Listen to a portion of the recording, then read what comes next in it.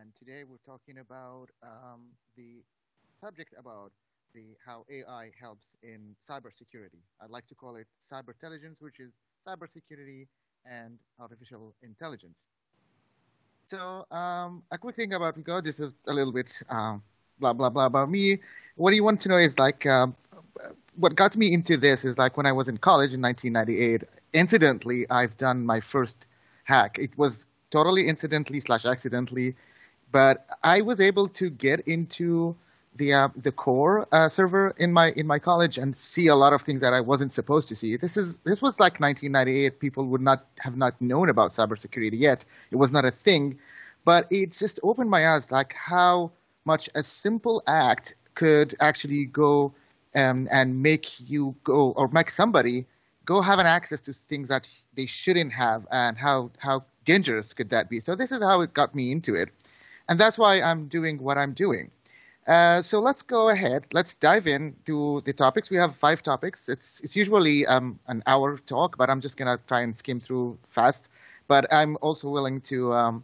You have my contact information. If anybody have anything, we could. I would love to have your questions or anything that you want through my email or any of my other contacts. So let's dive into, first of all, have a look at the security design practices. So usually we have something called NIST. This is a framework, an international framework it was designed for cybersecurity. And it does not have to do anything with using AI or anything. This is what we do usually in cybersecurity. So there are 5 stages of anything that, whether you have an incident or you want to protect yourself from an incident that's going to happen, a data breach or whatever.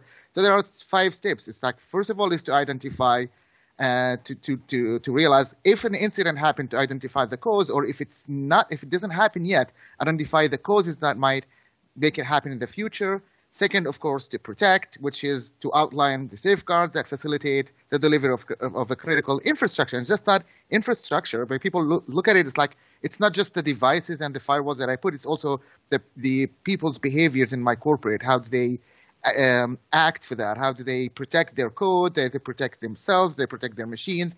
It's a lot of things. And then we have to detect and to define the appropriate activities when something happened or when we expect something to happen, then respond to that, which means that it's able to immediately take an action and detect that cyber incident or the possibility of it and try to stop it or to control the damage, which is the 5th thing is to recover, whether it's if something happened and we want to recover the data or to recover the reputation or to recover the procedures that we had so that we can, if you're predicting something, that we can stop it from happening in the future.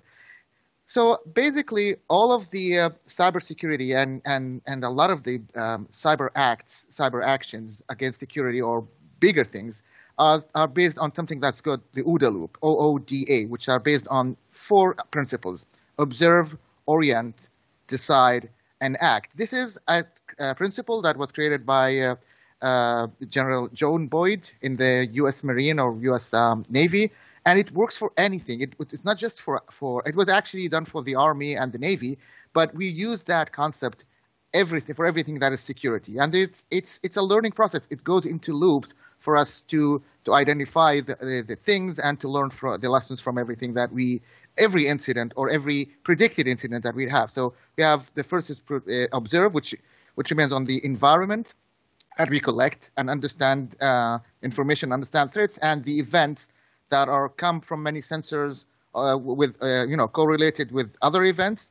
Now, after we observe things, we have to orient. We have to start orienting our experience and knowledge, so that because when we gain experience, we gain knowledge, and we have to use that in recovering from every incident or learning to predict something and stop it from happening in the future. So of every lesson that's learned, it's going to feed from the orientation to observation, and then we have to decide. The decision is made of 2 things: hypothesis, which we have to create and say, like, why do we think this is happening? And then we have to be creative. If we don't know what procedure or if it's a new thing, then we have to be creative, and we have to utilize this to the unknown or to the new tactics that we can use to solve these kinds of issues or to prevent them from happening. Again, after we decide, we have to act. That also contains the mitigation. So if, as we said in NIST, which uses practically these principles is how to recover, how to stop things from happening, to predict things before they come. So that's all happening here, and also the lessons that we got to decide. So this OODA loop it should go several times, sometimes on the same incident. We fail at the first loop, we don't understand, then we go loop again, and then in other events, we use the information that we learned from the other loops and then utilize it in here. So these are like the concepts or the basic framework for us that we use in cybersecurity. Now, in this thing, I'm going to talk about how this is utilized in machines. Now, the first thing is a lot of people have heard about machine learning and, AI, machine learning, how is it helping? So I just wanted to make it simple and tell you from the beginning how an applied machine learning works for cybersecurity. So one of the most things that we do is the insider threats, as you know. Most of the breaches or hacks or anything like that happens from an insider person, whether it's someone of bad users, some disgruntled employees, previous or ex-employees, or someone who has admin privileges, but they don't have enough skills to know that whatever they're doing is a threat to their company. We have a lot of examples like that. Of course, there's also malware analysis. Of course, everybody knows that. I mean, like, you download a software, you think it's fine, a game or an app on your phone, and it comes, it's a malware and it spies on you, or it adds something, or it uses your phone to spam others. Also, we have network analysis, which goes on the hardware, and we see the logs, we see the traffic that happens on everything that you use over the internet or in your internal networking, and we analyze that. And this happens very quickly. So if we want to compare that to the human analysis to that, it's like you compare years to seconds. Also, we have secure coding. As I said, a lot of the software companies who have professional coders or professional developers, they know how to do great application, but sometimes most of them don't know that, okay, if I use this, it might create a problem with this or an open security gap with this browser or with this server or with something like that. So we also use AI to secure code and to predict and protect this code from having these security gaps, and tell people that, okay, you should do that, or these are the best practices, or even block it from being executed. And the final thing is situational awareness. Of course, with incident or response, such alerting security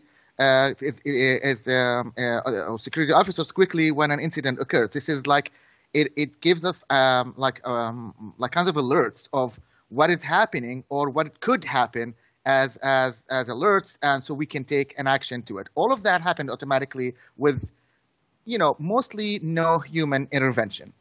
So the aspects of machine learning in cybersecurity is two major things. Classification, which is, for example, the ability to recognize legitimate email and spam email. So that's classification. It classifies things according to the content, subject, the IP address that came from, and they say, this might be a spam and this might be legitimate. Of course, the accuracy is not fully 100%, but some of those reaches over 90%. And you can see that in your Gmail, in your Outlook, or whatever.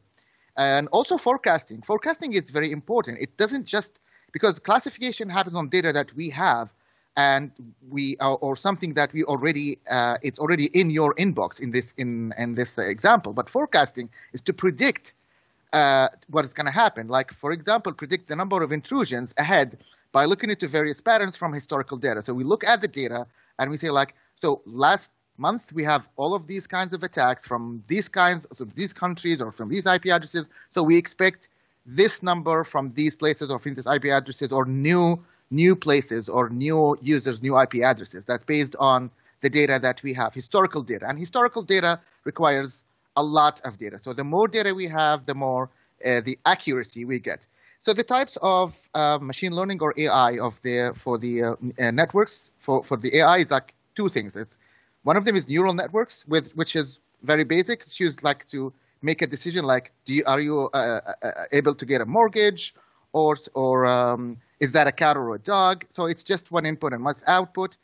We have convolutional neural networks, which works on multiple factors like facial recognition. Like we recognize every part of the face, and then we say this is the face of a specific person.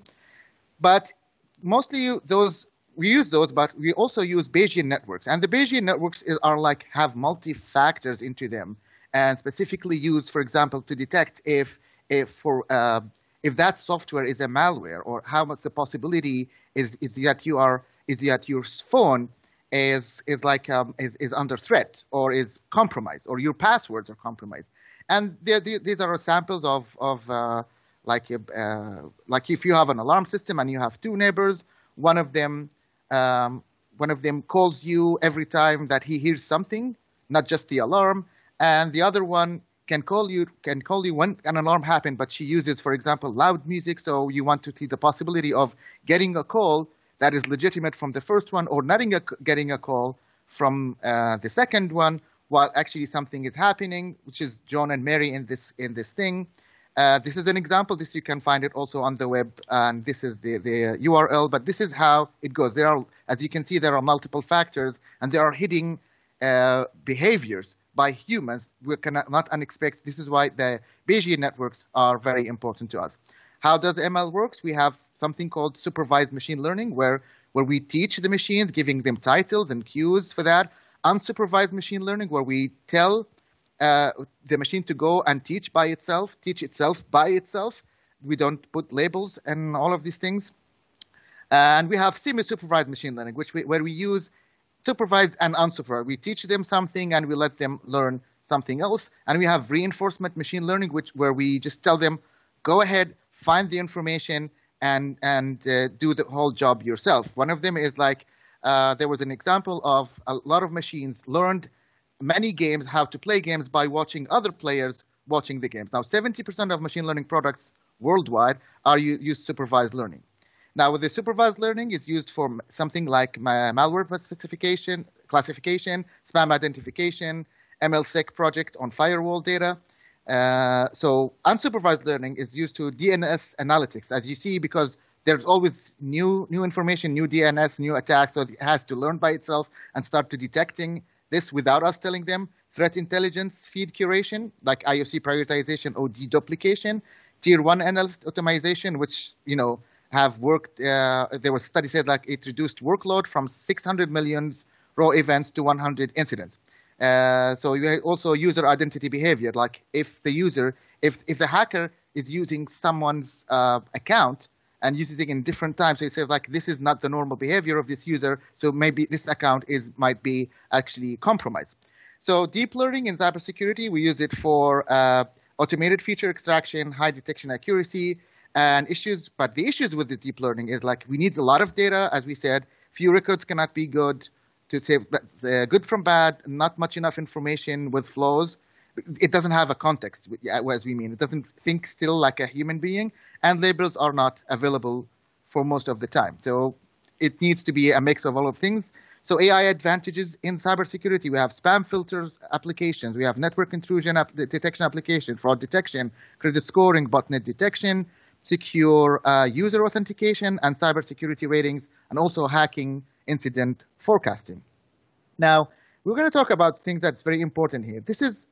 You heard about something on the dark web, and the dark web, people think about it like it's a very dangerous place, which it is.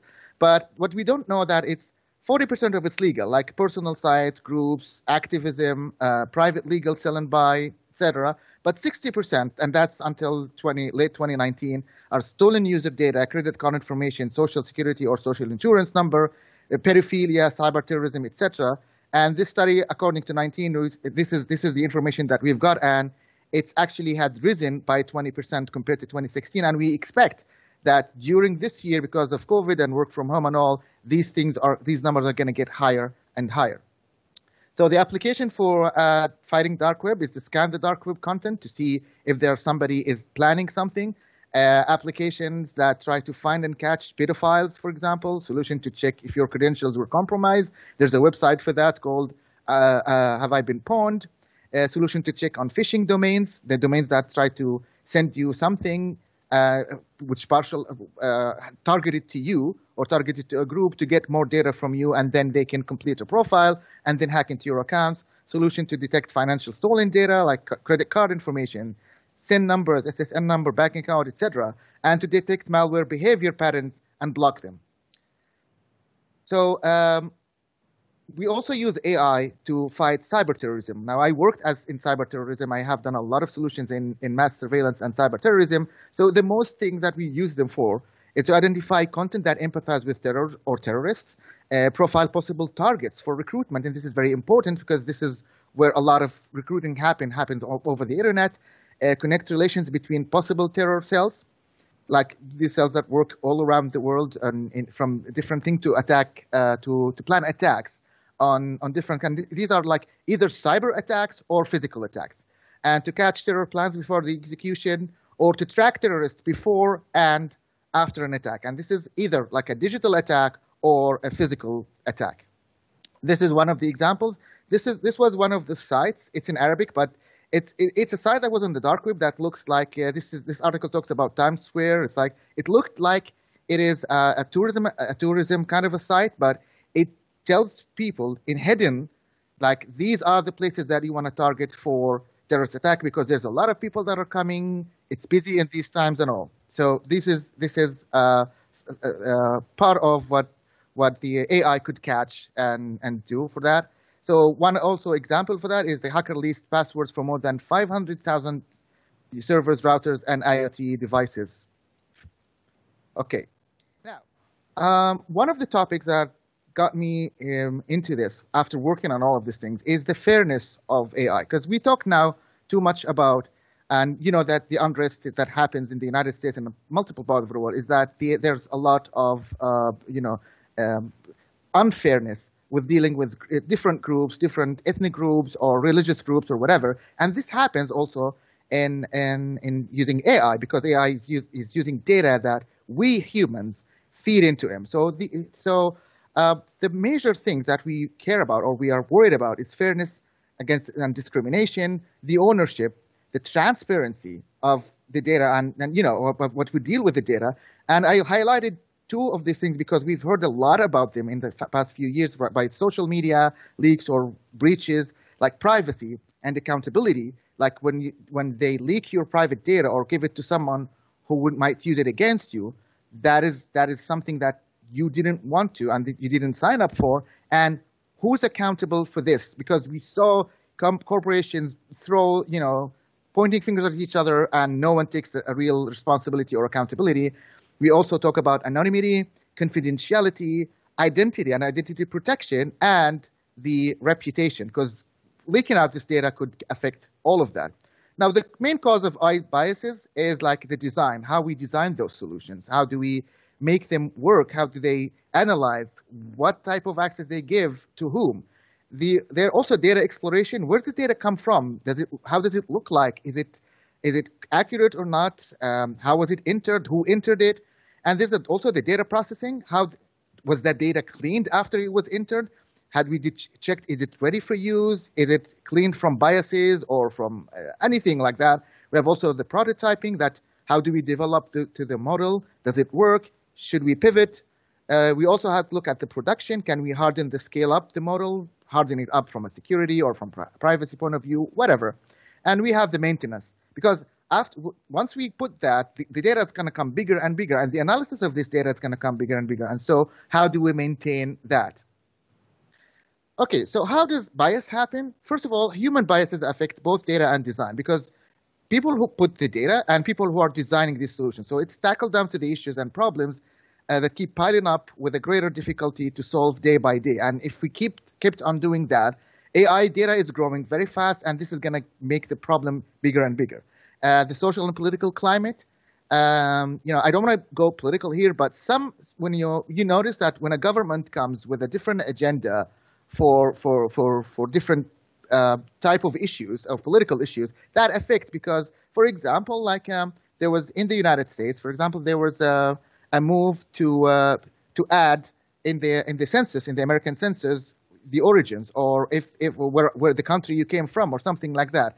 And that was politically pushed. But if we put that, and thank God it didn't go, but if we put that, that might cause a lot of biases against minorities in the United States. So that's what we're talking about, is that all the biases in the AI are caused by human beings, and how political and social climate could cause that as well. Now, to look at that, we have something called variance trade-off. Well, this is a central problem, and it's in supervised learning, because, as we said, supervised learning, deals with data that comes from human, and the more data that comes from humans, the more bias we should expect from that. But there are something that we call something like this trade-offs, that sometimes we might actually go on and create a specific bias to solve a human bias. Like, for example, we have in healthcare, we know that usually women's blood pressure have different significance to men. So men can have a higher blood pressure, but it does not affect their bodies. But women can have a lower blood pressure than men, but it affects their bodies. That's a physical thing between males and females. So what we've done is, in a lot of solutions, we pushed the alert for the type of blood pressure according to the gender. So if it's a female, so if she has this blood pressure, let's say 135/85, that would equal 140/90 for a man. So we push that, and we create that trade-off to solve a bias. And these are just some charts to show you how we can do that, with this buffering, with high bias, a good compromise, how we solve it, and overfitting, which is high variance. And the more we get this, the more difficult the algorithm and the solution we have to build. Fears of bias in AS cybersecurity: incomplete or wrong data, malicious actor, including nation states, rogue states are using AI to undermine security of others. Most sophisticated defenses against cybersecurity is the kind of defenses employed by large corporations and nation state, as we said. Machine learning could be used also to create poisoned will scenarios. The AI process is in a black box. That's a lot of people ask us, like, we don't know how these AIs getting their decisions, which is what's pushing now for AI explainability. Humans are still in control, and humans are biased in nature. We have adversarial attacks are significantly easy for people who are experts in designing and understanding AI algorithm. And what's an adversarial attack? I'll do it with a simple example. This is a photo of a panda, and when we get it to it, it says panda with 57.7 confidence. When we added this noise when we first tell the AI to see that, it said that it's a nematode. But when we added, this was the image. We couldn't see it with a human eye, but an AI said it's a gibbon. And actually, this is what a gibbon looks like. So this is what an adversarial attack. So if you're interested in AI, of course, something I'm writing a paper. If you want, you can contact me. We'll share the information. And there's a talk about ethical AI. Now, the last topic, which we'll get very quickly, is AI vs humans. Of course, there was always this battle between humans and technology, who takes jobs from each other. And the thing is, always AI is scary to a lot of people, specifically here in Canada. I have a TED talk about that if you want to look at it. But what I'm seeing here is that we have a trade-off between both. Humans are generally intelligent. The intelligence cannot be matched by any current machine. We have a general intelligence. We have a unique compassion that the machine doesn't have. But we also have limited memory and amount of energy. We are also emotional and biased, and our learning cycle starts from scratch. Every generation, teaches to the other generation. It's called cycle, and human can work in groups, for that matter, and they have common goals. We see that some people beat in AI with working together. Now, what's good about machine? They are obedient, nonstop. They don't complain. Don't forget. Their memory are transferable. You can transfer it easy within seconds from a machine to another. Biases are inherited from humans. They do not know the biases. That's one thing that is not good. Non-emotional, which is not making them uncompassionate and understanding in some cases, which gets some people into trouble. We are unable to make a final determination that make a total sense for humans, but also they are faster and could give accurate decisions, and they create solutions to fight cybersecurity, faster than a human. And the last word is that, for a better word, I think machines and humans should work together, and until we get to the better solutions, we let them work on what they want and get out some data, and we have our humanity, do the other list. I'd like to close with this. I've heard that in one conference about AI. It says like there is no match for human integrity, for human ingenuity and empathy. I do believe in that, although I'm an AI guy, but I still believe in that. And after this, I'd like to thank you all. These are my contacts. If you want, of course, after this conference, you can reach out to me via anything. I think we need now to go to the questions. So if anybody have any questions, please post them here and we'll answer them. Okay, so Julie Lin Wong says thank you. Most welcome, Julie. Anybody have any questions, comments, anything? We still have 3 minutes to spare. Again, Julie Ling Wong said you did such a great job. Thank you very much again. You're making me blushing.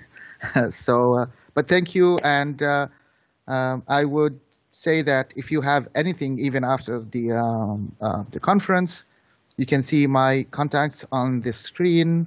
On the last slide, I'll be happy to answer your questions or to help you with anything regarding cybersecurity or AI in cybersecurity.